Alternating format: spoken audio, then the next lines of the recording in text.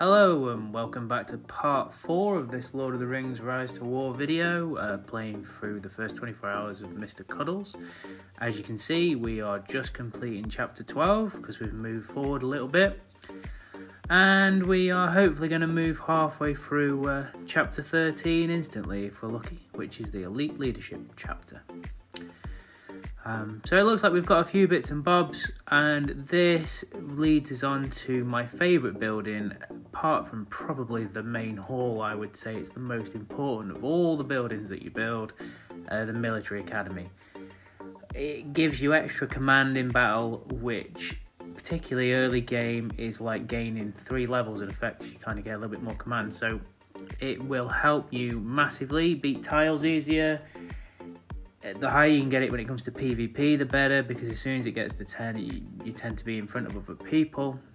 So it is my building that I always go to and try and keep it building as much as I can and maxed out. The other benefit is obviously the more command you have, the less likely you are to get increased losses on tiles. So it is a massive boost early game when it comes to trying to beat your tiles and get ahead in the production race. As you can see there, we have just put some more troops onto conscript, and it's just a quick look in where we are now. So in the personal production power, we're up to 110, which is another improvement. And so we're into taking still 60s, I believe, at this stage. And I would think we're probably going to switch to 90s at some point soon. What you'll see from the footage is we're still scouting with as little troops as we can. And we will continue that theme throughout all the videos because, as I've already expressed, it's really important to scout. And as you'll see in a second, I'm going to make an error which I'm going to claim was on purpose, but it actually wasn't. So it's just a quick video into resetting your ring as well. As you can see, we've just moved to ring level 10, which means I should have just put that point into dominance, but I didn't. So in a few seconds time, in my wisdom, I remembered that I should have done that, and I switch it back. But it does show just a quick glimpse into how to reset your ring in the top corner, which is very important. You will need to flick the sort of skills around on your ring from time to time. There are many different ways of skilling the ring, particularly early season. I will always make sure, though, if I can, I will max out enormous power first and keep dominance as up to date as possible. It tends to upgrade every 10 ring levels or so until about ring level 50, I think it is, and then it skips to every 20 ring levels or so. Dominance is a really important skill. It allows you to have an extra 10 tiles, which obviously increases your resources and allows your commanders to keep taking tiles, which is important for the XP gains early season. Also, as for enormous power, the points it gives you, I think, for gathering resources is invaluable, particularly in the first 24 hours, but beyond that as well. Any bottleneck you've got, the more points you have, the more you can actually collect. So I do think they're the 2 most important skills on the ring early on. I know some people do go into sort of a levy system at that point. I kind of think at this point in the game that's a little bit wasted in my opinion, because you're not really having a high resource per hour output, or your buildings are high enough really to use that system, in my opinion. So I would probably be more likely to go down the routes of getting it into the power or the focus boost, so abundant wisdom or abundant power, or abundant might it's actually called now, on the commanders, just for the simple reason that it just makes tiles a little bit easier to take. You'll also see from the reinforcement just that we are still using some tier 1 troops, nice and cheap, easy to kill, yes, but easy to keep taking tiles with at this stage. Partly because my secondary comm is Dwalin and he is only taking 40 tiles. So it's good to keep the troop mix, in my opinion. It means you're not waiting on troops still. I will use tier 1 troops for quite a lot of the first day, just for the simple reason it keeps your army full. And they are cheap to conscript. So just by us taking those few tiles there, just you see another Dwalin report there against the Hergon, which was a nice one. I will probably have to move him up onto 60 tiles soon. As you'll see from the reports that I'm probably showing, when I start looking at the kind of 3/4 mark of troops being left in the army, I start looking at maybe moving people up. But we've just moved into the top 100. It was quite quick, that, but there are quite a few whales in that list. So yeah, we're still competing, we're moving on, but we're making sure we use all the stamina as we go along. And Dwal is nice and easily taking these 40 tiles at this point at level 14, and Gandalf is level 15 at this point, I believe. But you know, that's the kind of point with both of those where I would look at moving them on. We are still scouting. We are still moving troops around to make sure that we've got either 1 or 2 full armies, depending on where we are. And like you can see there, you know, the scout troops are still as minimal as we possibly can. We are having to move some around.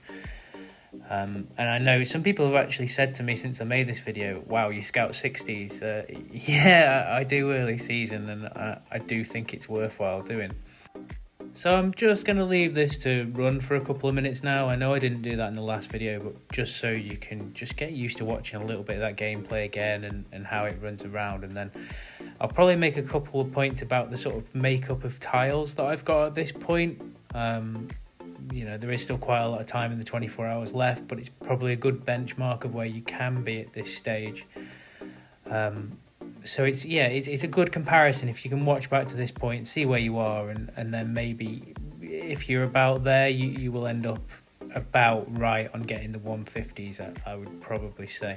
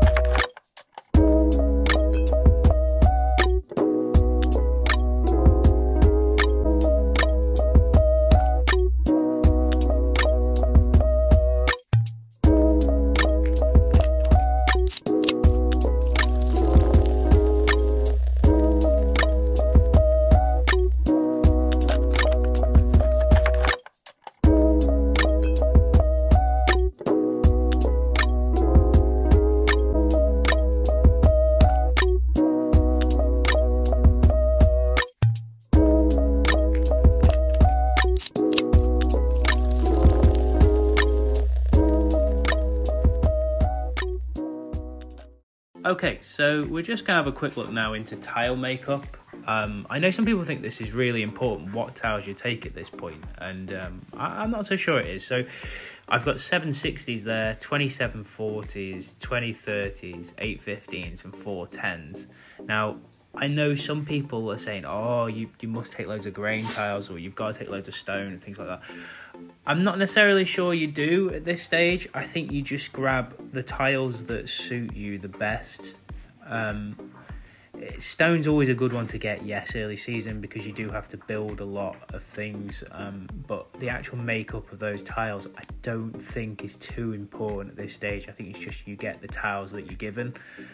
If you were in a busy faction, you may not get too much choice in the type of tile that you get to choose anyway. I think it's just best to get the tiles of higher power as possible, not necessarily focus on what resource is on that tile. The other key point worth mentioning on tiles is trying to stay as close to your tile cap as possible without actually ever getting to your tile cap while you've got stamina. the closer you are to your tile cap, obviously the maximum amount of resources you can get at that point, which at this stage of the season is really beneficial. As you'll see from the report that's just coming up here from Gandalf, I mean, that was almost perfect. So at this point, I would definitely say, if not after one more, he is ready to start going on to 90 tiles. And as you'll see by the Dwalin report, I probably left him a tile or two too long as well. And obviously you don't know until you sort of move them up onto the next level of tile how they will perform at that level. But I probably should have moved them both up a tile or two earlier, so I could have actually probably maximised my XP a little bit further than what I have in this. So there's no exact science, but every season I do it, I try and learn a little bit more. This is the Dwalin report coming up now on the 60, so that's not bad considering there's some trolls in there as well. There's only just over a unit of actual dead troops, so when he takes the tile in a moment, that'll be good. Whereas that is not very good from someone in my fellowship. There's a few ouches in there where they probably haven't scouted the tiles properly, so there you go. Scout, scout, scout. And then just before we wind this video up a little bit, because I don't think I'm actually going to come on to 90s in this video. I didn't realise there's still 13.5 hours left at this point, so still plenty of time for that. So I was just going to show you just quickly the build I use with Gandalf at this point, which some people will probably question, but it works well for me, so I'm not going to complain too much. So it should be on screen in a second after this report, and as you can see, he's just gone up a level, which is great. So yeah, here you go. So this is where I am at as I go put my extra point in. So as you can see, it's fully maxed grey. I'm into my friend here, and I will upgrade 3 peoples at this point. I try and keep them going like that, and it seems to work pretty well. So I guess the key lessons from this video, before we probably wind it up, because the rest of it, as you'll see, will just be me taking some more 60s using a lot of scouting, are to make sure your ring is sort of equipped correctly for the level you're at the time. You'll see in a minute a timestamp that comes up that says we're 13.5 hours left roughly, so like I say, plenty of time to go.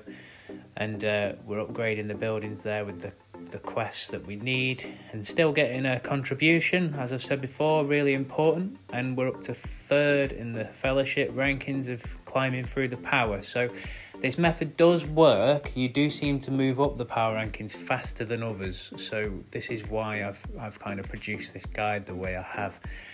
But going back to those key lessons, though, making sure that dominance is maxed is definitely one when you can get it. And like I say, I don't use the levy system on the ring. So yeah, we've still got over half the time left. There's a few more videos in this. Hopefully you've liked it. So I will speak to you next time. And remember, if in doubt, always follow your nose.